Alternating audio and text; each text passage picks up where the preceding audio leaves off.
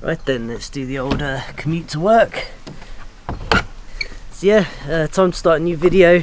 Still got some help from Sam, and in this video we're going to glaze the ends of the greenhouse. Not the gable ends, they're going to be vented windows, but just the glazed part at the ends.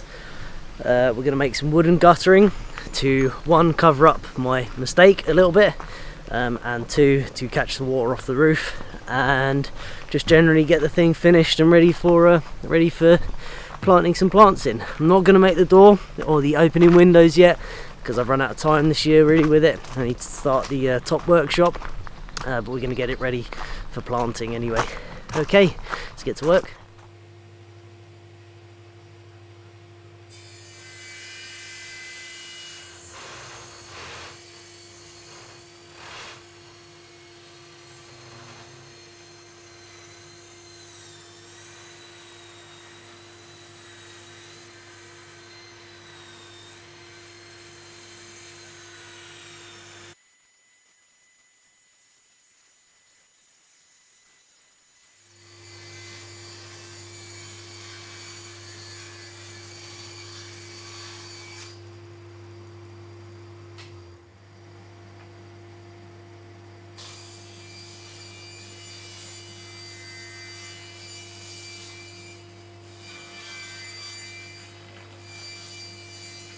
Guttering's pretty simple. It's just offcuts from the glazing, and I cut them down the middle to make them a bit smaller, and two of those pieces are glued on edge, glued and screwed, just to butt joint together, and then there's the thinner strip there to the left that you can see that's got a 45-degree angle on it, and that screws to the other edge. I used a polyurethane glue and made sure everything was really nice and tight. Straight cuts, and it all glued together, and it actually ended up being, well, completely watertight, surprisingly watertight. It is wood, but it's larch. Larch is a durable wood, and it should give at least 15 years of service as a guttering, and it's like just a few hours to make new ones and put them back up. I think it will probably last longer than plastic out in the sun, so I think it's a good option, and costs nothing.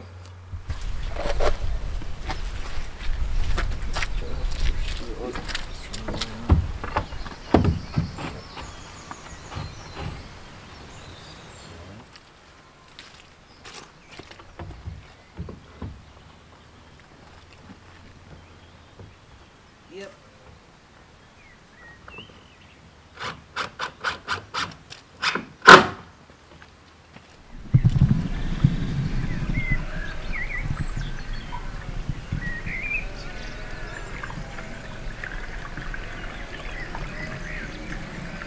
Yeah, it's running good.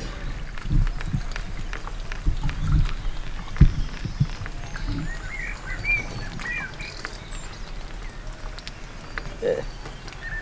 It's hardly leaking, even though they're only just butted up. That's good, isn't it? It's not even joined together yet, and there's actually like 2 inches of water in there.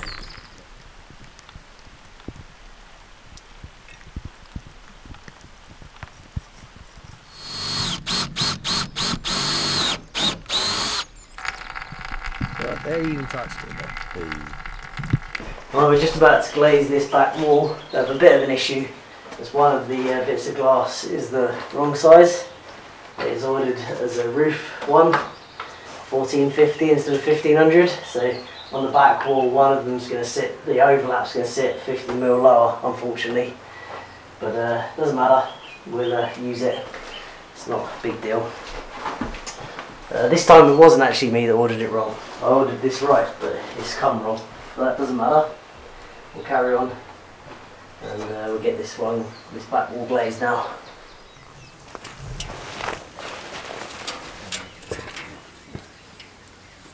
Right, yeah, just slot it over on the edge.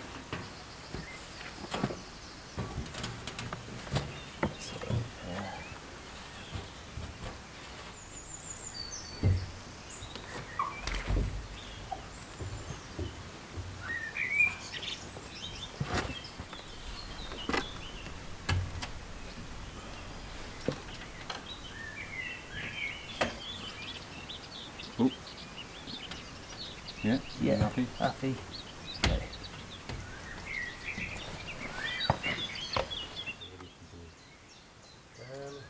Stick it. Stick it.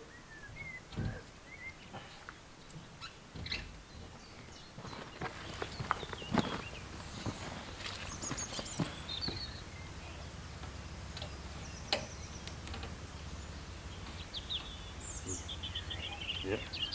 Yep. In and down. I'm happy. Go.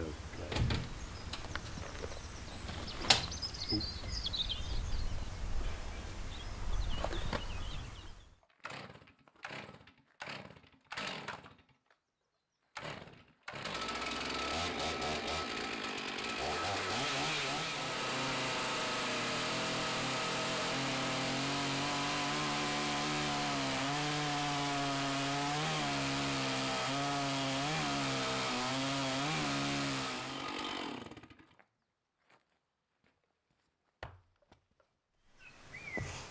Okay.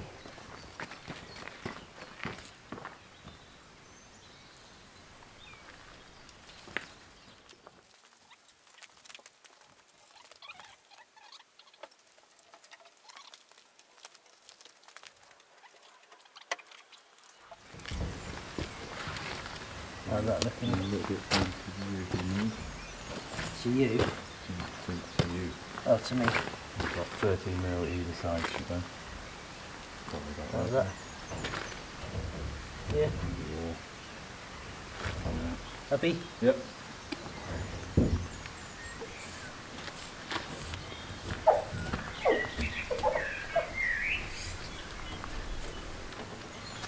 Reach. Yep.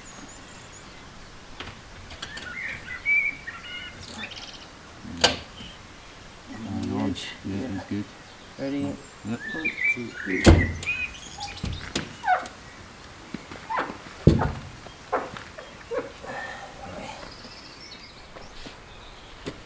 Going for the rise, please. What's that? Line out with the Lift it edge. up. No.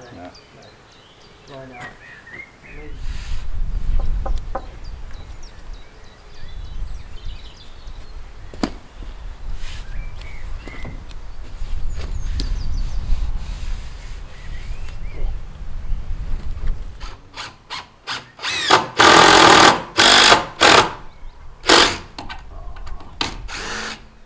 She broke off. I know.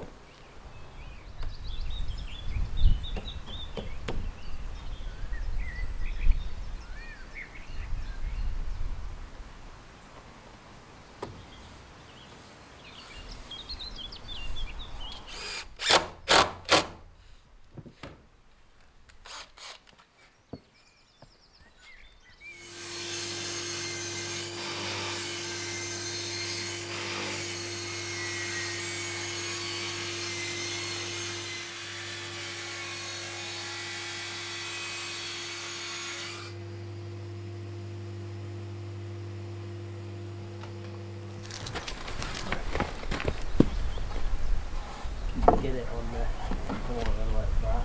So maybe a touch. Right, we Yeah, are right, you've got to slide it down onto the notch, I think. right there. Yeah, The bit that wants to be there. that's right. Oh! Not nice sounds, are they?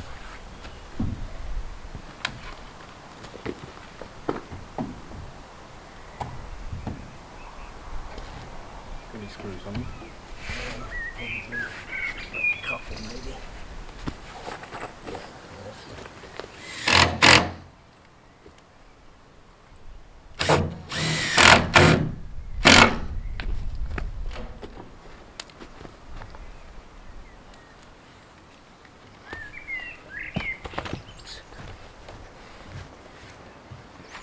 Hey everyone, so we managed to get the ends glazed yesterday. It's quite a difficult job actually, there's a lot of angles and they all had to be cut lips into them to account for the glass. It was a quite a fiddly job to cages. Looks a bit leery at the moment, you know, but it's all going to settle down, the wood's going to go grey and it's going to look a lot more sort of blended in. I actually want that to happen. I don't want to put anything over them to stop that. I want it to go grey because it will look a lot less intrusive. The job today is just finishing off jobs really. I'm not going to be doing the door or the back window or the opening vent windows in the gables this summer. Probably do that. I might do it in the evenings, but possibly do that over the winter and get that ready for next year, because I'm really late to start the top workshop, so I need to start that. So it's just getting this to a point where I can put plants in it, or Doc can put plants in it, and we can use it this year, because I'm just running out of time.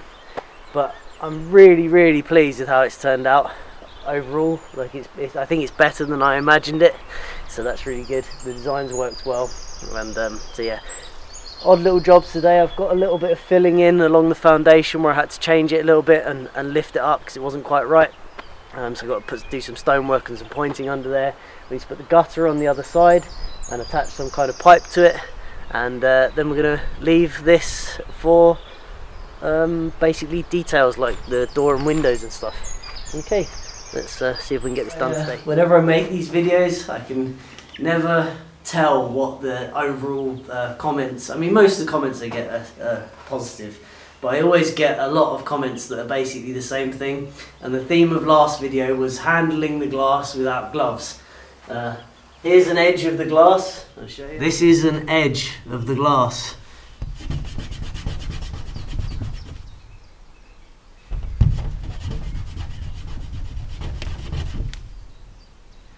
Okay. The other thing that came up a lot was, apart from our lack of gloves and how dangerous it was ventilation. I don't know, this is not a particularly big greenhouse, and I did a lot of calculations for area and how much ventilation was needed, and I worked out that on a really hot day, which we don't actually get that many of, with the door open, two ends gables fully opening, so not just like little flaps, but they fully open completely, both ends and the back wall opening windows, it'll be enough ventilation. So I'm pretty sure it will be. Also, the can you see this gap behind here is being left as well? This guttering fills this gap, and there's a ventilation gap all the way along there as well. So yeah, I think that's going to be enough. If it's not, I'll have to change something, but I'm pretty certain it will be, because we're in a fairly breezy location, and the gable end is basically going to be completely openable, so wind can go all the way through the roof and out the other side. And to me that is a lot more effective than just having some little opening flaps in the roof that rely on the rising of the air. We're actually going to have a through draft. It also means I'll have more control over it if needed, because I could put a fan in one of those things, solar powered, off of the greenhouse, and then actually control the temperature via that. Whereas opposed to the roof windows, you need special opening flaps and everything, and it's a bit more complicated. I can just put a fan in one of those openings and control it like that, because if air goes out, negative pressure, cold air comes in.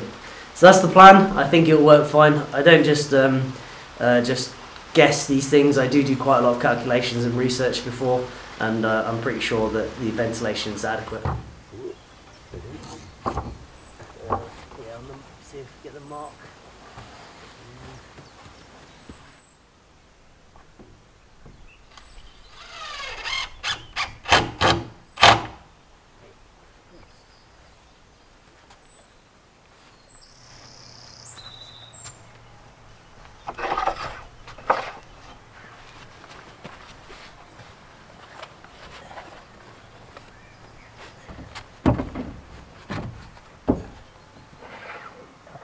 Video? Yep.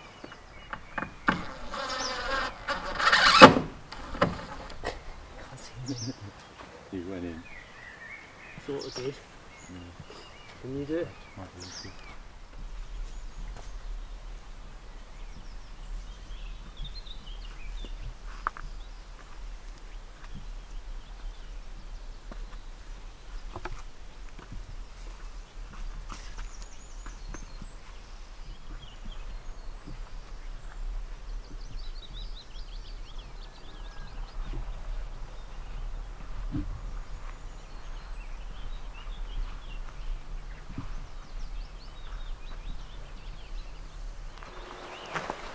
Right, so there we go. That is going to end this phase or chapter of the greenhouse build. The building ended up costing somewhere around £2,000. 900 of that was for the glass, which is toughened 4mm glass, so very strong and should last a long time, but also quite expensive. But I got it very cheap because a kind subscriber, fairly local, that owns a window maintenance business, got it for me at trade price.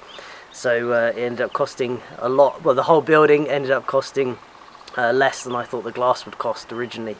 So it's a very good deal. A building like this, a timber framed greenhouse, or even a cedar greenhouse, timber greenhouse of this size, is in the order of £15,000, and I managed to do it for £2,000 and a lot of time, probably in the order of 400 hours of work at least. But yeah, not very much money, and in fact the video series, being as popular as it's been, has ended up paying for those materials. So it cost me my time, but not really any money at all. This is a much more uniform building style than I've really done before, and in some ways that's actually quite a bit easier to do. The joinery aspect of this greenhouse, the woodwork aspect of it, is actually fairly simple, and I think probably most people could do it if they had a go.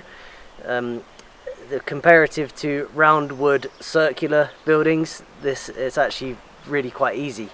The complexity and the difficulty came with it in trying to keep everything perfectly square for pieces of square glass, and that's where it tested me in design and measuring everything, getting everything accurately and square and level. The other buildings I do, that stuff doesn't really matter as much, and obviously with glass you're unable to just plane a little bit off the edge if something doesn't quite fit right.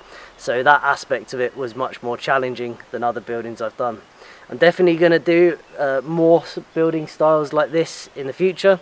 I'm actually planning on potentially building a house like it, but it will be a combination of square and roundwood timbers, curved braces, with a circular building on the end of it. Often people wonder why I build such elaborate buildings when, you know, it could be deemed a bit over the top to build something like that as a greenhouse, or build a timber framed power shed for my turbo turbine. But the reason I do it is for practice for future buildings, so I'm developing my skills, and skills I learnt building this I'm going to transfer over to our future house build. Anyway, that's enough waffling on. That's going to conclude this part of the greenhouse build. We're going to get plants in it, and I shall carry on with it evenings or weekends, or possibly not for a few months, and we'll do the doors and opening windows and everything. Okay, hope you enjoyed the series, and thanks for watching.